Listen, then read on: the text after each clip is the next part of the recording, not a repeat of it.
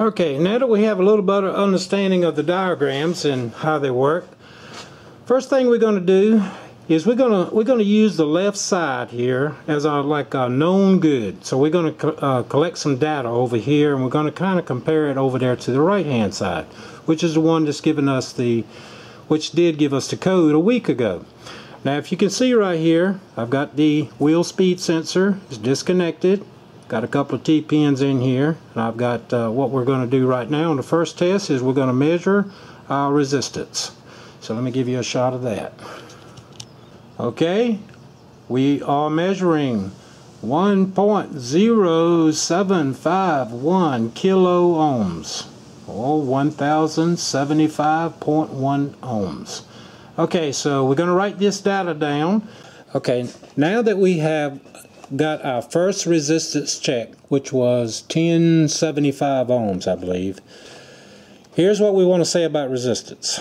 If you're checking resistance on a coil, and it doesn't matter what type of coil you're measuring, ignition coils, ABS sensors, transformers, motors, you're just going to have to keep in mind that when you're checking the resistance, the only thing that you can say for 100% certainty is that that winding is not open. Okay? Now you're saying, what do I mean by all this? Okay, you look over here, we got a reading of 1075. Okay. Is that good? Well, I'm assuming it's good, but do I know it's 100% good? No, I don't know. And I can say that it's probably good because the computer is happy with it. And if the computer is happy, then I'll be happy. But look here. Here's why I'm stressing about resistance. Don't go 100% into it and check it. And even if your resistance reading is in spec, a lot of times they'll give you readings that if you're from here to here, well, I'm right in there. I'm right in the middle. And then you'll say, well, you know what? It's good. And you move on. Well, it can still be bad. You can have a shorted turn or two. Let me illustrate what I'm talking about there. We go back to this coil of wire. All right. Now, I don't know how many turns is actually inside this ABS sensor, but let's imagine that we have, I don't know, let's say 2,000 turns. So I've got 2,000 wraps on this here magnet. Now this one turn of wire, from one turn to the next turn to the next to the next, all of this wire, every bit of it, is supposed to be insulated. Now, if it wasn't, then you'd have a short from one turn to the next turn. Now, they like this magnet, say this coil of wire is probably like a motor's. I haven't opened up a sensor, so I cannot say 100% sure, but my guess is it's using magnet wire, very thin wire, probably 28, 30 gauge wire. And what they'll do is they will, and it's like a motor, they will coat it with a lacquer.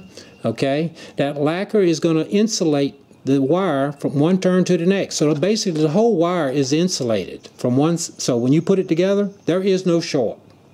Insulated all the way down from one turn to the next. Now let's say that the sensor gets hot, draws too much current. Okay, so now let's say that this turn right here gets a little breaking down, the lacquer comes off. Now we're down to the bare copper. Now, let's say because it's sitting there rubbing up next to that one, it's all right there together. Now this one here, that's heated up. Now that's been started. So it's just a chain effect. Okay, but let's say to start with, it's just these two right here. That's where our problem area is to start with, right? So now right in here, this problem area, okay, is starting to breaking down, and now we have a shorted turn from one turn to the next. Now that right there is going to disrupt in how much voltage you're going to get out of here. In other words, your computer probably ain't going to be too happy because the voltage now is going to be lower than what it should be. The more turns you get shorted, the lower your voltage is going to go. Remember, the more turns you have, the higher your voltage will go. So if you start shorting these here turns out, then you don't have as many turns, therefore your voltage is going down. Now when you put your ohm meter on there, you're going to be looking at it and you'll see Well, let's see, I got 1,075 ohms. Wow, that's pretty good. That's okay, my sensor is good. No, your sensor can still be bad, because if you have a shorted turn like this, two of them together, let's say, your ohm meter is not sensitive enough to pick up, say, 0.005 ohms of a shorted resistance that's going to be less. It's never going to pick it up, and you're never going to know. So, how can you really say for sure if your sensor is good? I think the only way to really be sure is to put a scope on it and look at the signal. Look at the amplitude, see how much voltage output is putting out, and watch it. And if you're looking at it, and then you know at that point, right then, it's good. And then you can make some really good diagnosis and compare it with one that you know is good, and go to the next one over there, and then you can see that your amplitude is less. So I'm doing the resistance check because a lot of times it does have a play, because if you go to one sensor and you say it's good, and it could be, let's just say it's 1,000 ohms. Okay, sensor is good. I go over to my other sensor to make a comparison. I think it's bad, and when I compare it and look at it, well, it's 200,000 ohms. Well, now obviously when you get that far up in resistance, then you know you got a bad sensor. Or if you read OL, open, so you know that's a bad sensor. My point is that just because that you read a resistance and it's in spec does not mean 100% that that sensor is good, because like I said before, you could have a shorted turn in there and your ohm meter is never going to pick it up, and you still got a bad sensor. Okay, but like I said, it does have a it does have a use when your sensor does get way out of spec. Like if you get corrosion built up in there or something of that sort, or then if you see a very high resistance, as I pointed out, then it's a valid test. But don't take it 100% that if you got a good resistance, then automatically, yes, my sensor is good. Just keep that in mind. Okay, now being how we have the connector already apart, okay, let's go ahead and take advantage of measuring some voltage. We should have a bias voltage down here. My guess is we got a white wire, we got a black. The white wire was a signal input, okay, just as a little reminder, so you can see. Come down here, there's our white wire, and there it is, speed signal input, I believe what it is. Yeah, speed signal input. Okay, so I'm going to stab the white wire.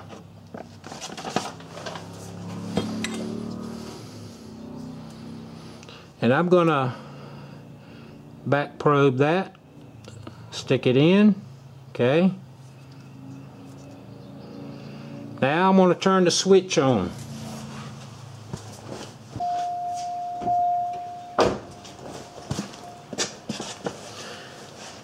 Okay, now we're going to make sure that we set our voltmeter to DC volts.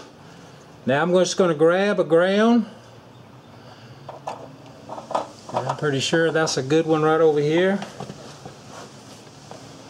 Just give you a shot to where I'm at. Okay. Just grabbing hold of a brake line. I think that's going to give us a good ground. In fact, I've already checked that, so I know it's a good ground. Alright, so now let's come back to a T-pin on the white wire. We should have a bias voltage here, should be 5 volts.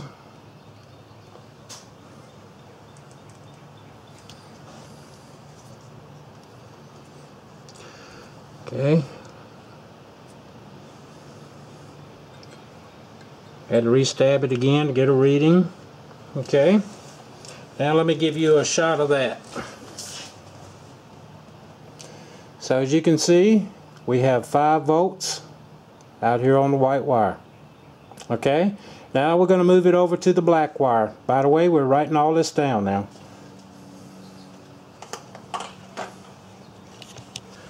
Okay, now we're going to move the T-pin over And this time we're going to put it over on the black wire. Okay.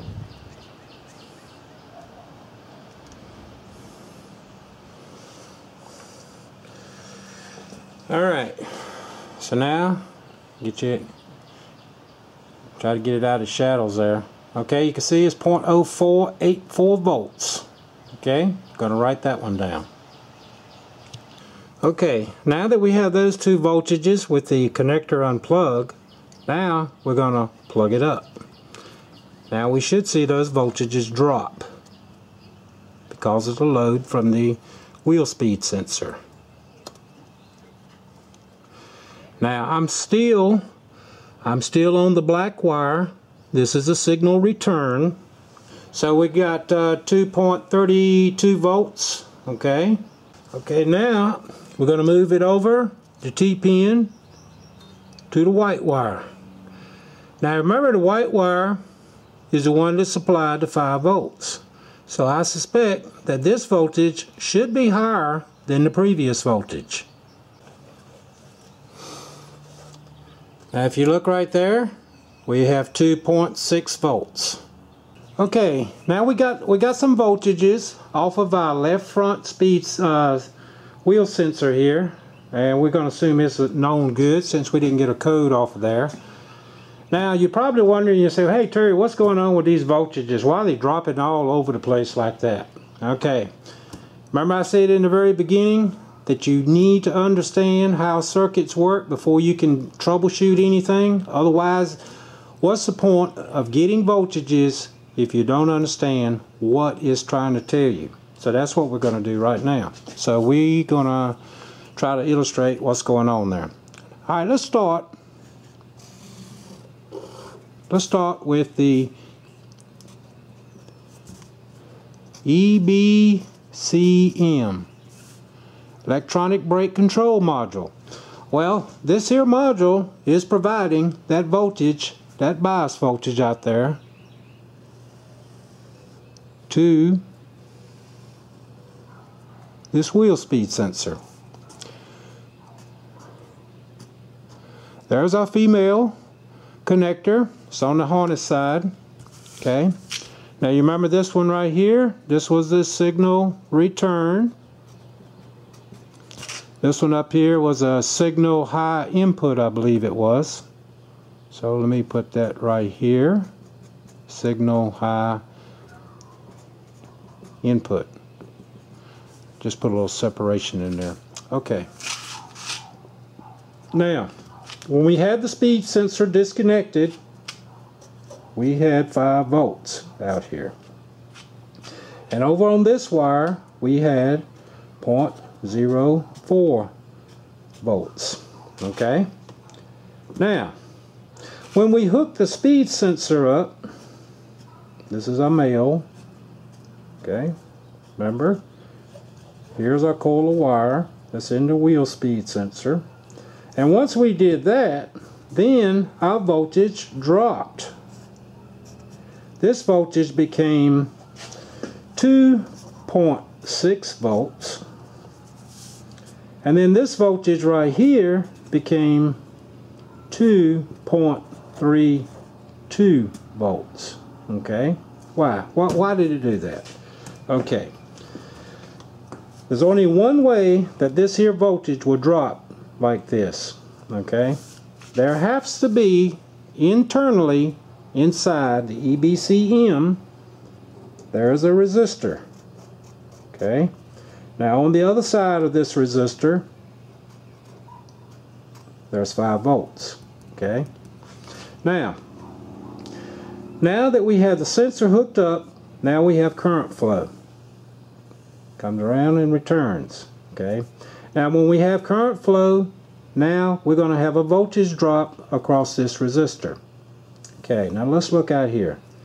We've got 2.6 volts right here. Now if we take 2.4, that will give us 5 volts.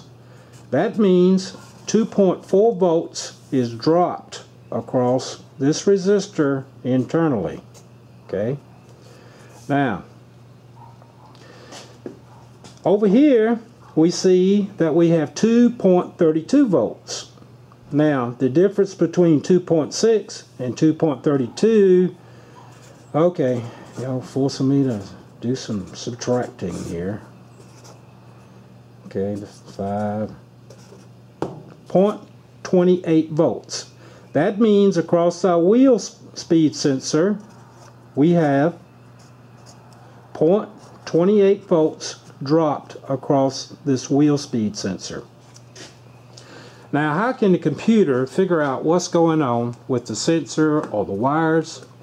So, internally in the EBCM, at this point right here, this point of the wire on this side of the resistor is the same point, correct? From here to here.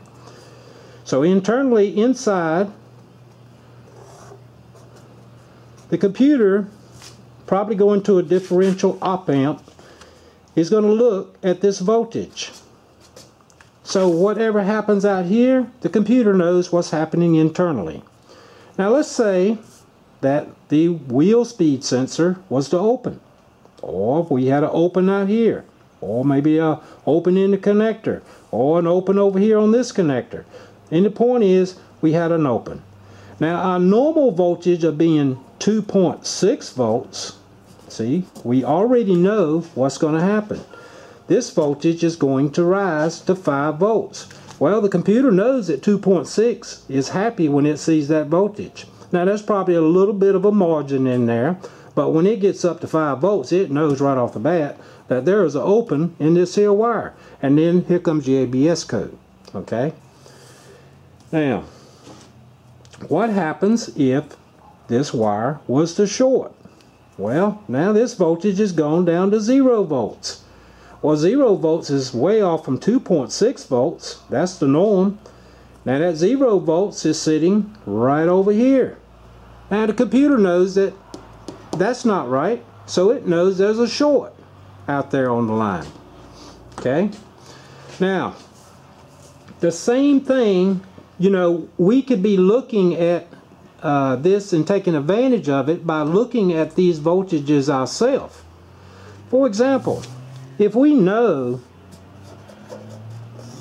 that 2.6 volts is what it likes, and if we know that 2.32 volts is what it should be down here, right, then we can monitor one of these voltages here, and if we see this voltage fluctuate, or this one, doesn't matter which one we get on, then we know that there's a problem, let's say in the connector or a harness. Let's say that you take a harness and you sit there and move it and wiggle it and jiggle it and play around with the connectors.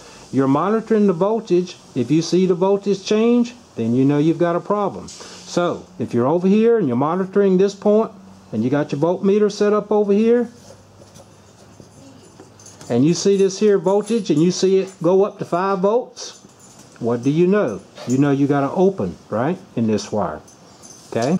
If you see the voltage go down to 0 and you're flickering the cables and, you know, in the wiring harness and you see the voltage change, it goes down to 0, then okay, then you got this wire is shorting to ground. So then you can investigate it a little bit further.